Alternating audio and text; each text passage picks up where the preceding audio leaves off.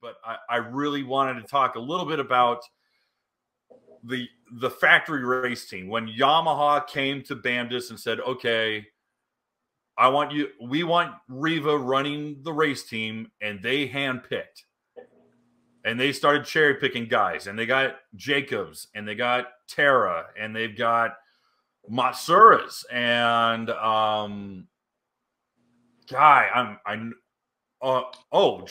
Judge. They got the head judge on there, and I mean, it was a who's who of just monster racers. When did you come in? I came in '97 when they when Terra, I believe Terra and I. 97. So Tara and I both went from ProTech in 96, if I remember correctly, to we went to Kawasaki. What did we do? When 96 we were at ProTech. 97 we went to Riva. Okay. Tara and I. And that's when we partnered up with Darren Hedlund. All right. Darren Hedlund, when he came from Polaris into Yamaha and brought that two-stroke pipe technology, that's when shit started happening. That's when the boat started going faster. Because up until then, we had, ProTech made a good engine. Riva made a great engine. I think the Riva pipe was working really well. But I remember at the lake in Fort Lauderdale when we were testing, and, it was a good day of testing, and Tim, Darren, and there was a little bit of, ego clashing going on there. But by the end of the day, when that, what was it, a GP 1100? 1100, okay. I think it was 1100. It was a GP 1100, went from like 65 in the morning to 75 in the afternoon. Like, those guys were like, celebrating, like, rightfully so. And then when we raced Holiday Isles that year, Darren and I believe Tim and with Mike Hodges were up in the morning testing at this lake along the 95, and they were testing the 760, and the 760 had a the red Riva pipe up until Darren fitted it with one of his pipes, and that thing just came to life that next race in the Holiday Isles, and we were able to do really good. We had a lot of MSD problems that year, and I was constantly throwing my seat off thinking it was exhaust. And then they started bitching about me throwing my seat off, and Fischetti and Pops were getting upset and saying I was trying to throw it at them, and just goofy stuff, but all good fun. But yes, it was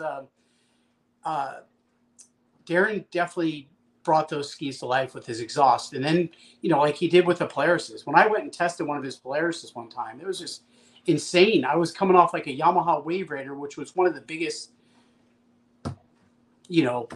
whatever you want to call it, to this day. And then getting on a Polaris. And that's when like Frank and all those guys were on that Polaris factory team with the triple pipes. It's like all snowmobile technology. They were whole shot and stuff, and there was none of that in jet skiing.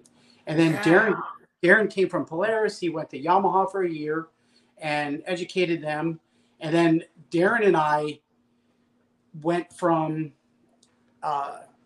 Riva that year, and it was sad because you remember Stud, Steve Lawler. Like, I had to tell him at the end of the year, and it was hard because we had such a great relationship over 7 years together at Yamaha. He was there when I first started with ProTech, when I was riding X2 still, and all that testing and dealer shows, getting in trouble and just having fun. And he took me to concerts out in California, and I'll never forget that day because we both hugged it out and cried. And he's like, Stud.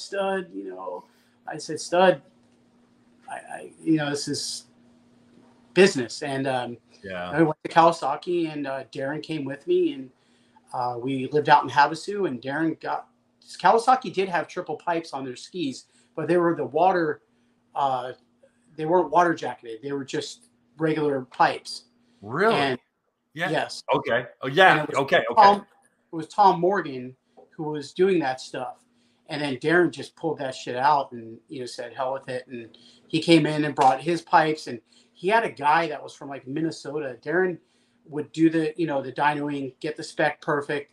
And then he had a guy named Chops, because that's what he did. He chopped up the pipes, welded them, Right. and fit them in the boat. And this guy was, he was rough, but he was, he was like probably a guy that hunted moose or tackled moose. And, the great guy. It was so he got all that stuff lined up at Kawasaki. We were, Kawasaki, the skis were starting to fly, and of course, Bill Chapin claimed it all in the end.